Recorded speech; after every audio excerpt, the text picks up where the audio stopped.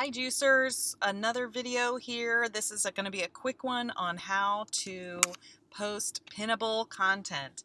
The idea with Pinterest, as far as your business is concerned, is to post content that people really love, that they engage in, that they find useful. And so you want to be helping them out because the more they see you, the more they're connected to you, the better your business becomes and the more sales that you get. So this is pretty simple in concept, and then there's some details that we can go over later in different tutorials. The first is that you want to pin and create. So pinning is one thing, repinning from other media sources, from other websites is one, but you also want to create original content and boards with popular topics in your niche. You can spend time, now I say this for myself because I was really terrible at this. The boards or the things that I thought were really interesting to me as a graphic designer were not necessarily useful and helpful things for my customers who were purchasing invitations. So for instance, they were not super interested in the high aesthetics of design like I was.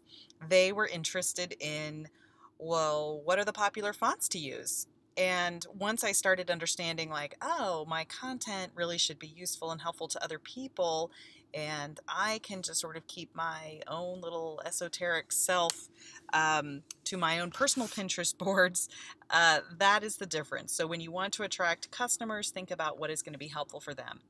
One really great way to do it is to go back to that search section and search for something within your niche and try to see what other ideas come up in the search content. So if you are an interior decorator and or maybe you have a lifestyle blog and it includes some home design, you want to go into, if you're thinking about doing a post or like what kind of post should I put next that would be really helpful and popular on Pinterest, then you go in and you search for the idea. So in this case, you're thinking, I think I might want to do something on framing ideas. Type in framing ideas and see, oh, actually the most popular thing people search for is framing ideas for photos specifically.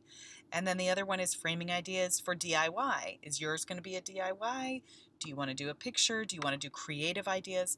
Do you want to use those words, those keywords in your post?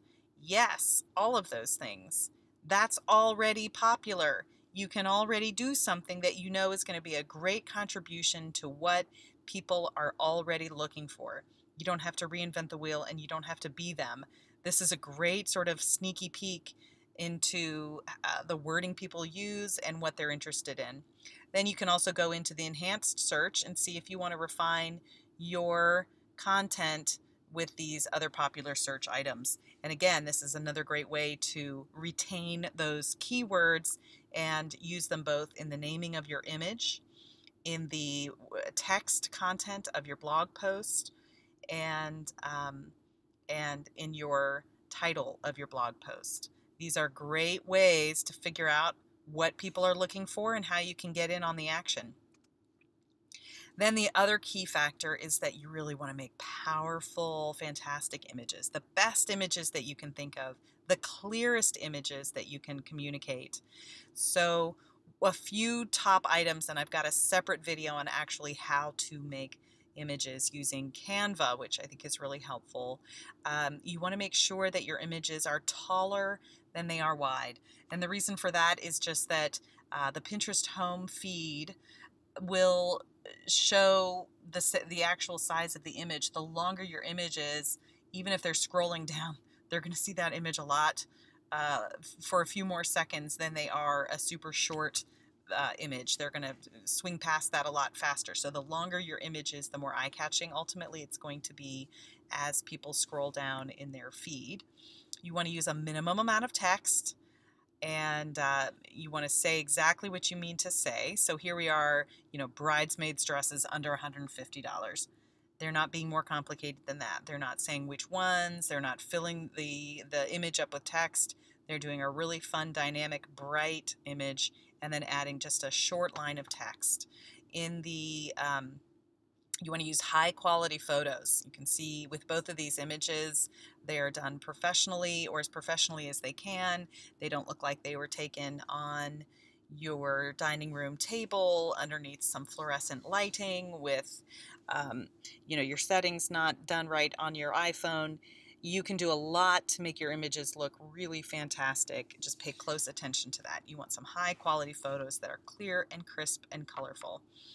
You can use multiple images. That helps to create length and also give different ideas of what it is, different visual cues as to what it is you're offering. So in this example of the popsicles, clearly the person who was taking these photos had several photos that looked great and were fun, and it just extends the length of the posted image and looks great too. Gives people a different idea of what they're offering. And then also show what you're offering. Show the final product. It's a little bit confusing to show a process shot if what you're really offering is the final item. Unless you say so. But so if you wanted to, if the idea was that you were showing a process, if that was the goal of your image, then make sure you show several steps of the process.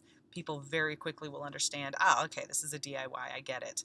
And then use your limited amount of text to show and say exactly what you're offering. You're offering a DIY, you're offering a recipe.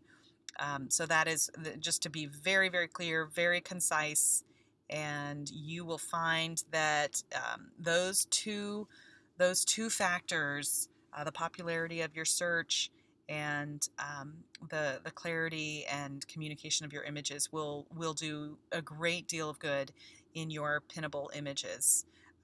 So take a look at the video on how to make great images. I think you're going to find that really helpful. And thanks for listening. We'll talk to you soon.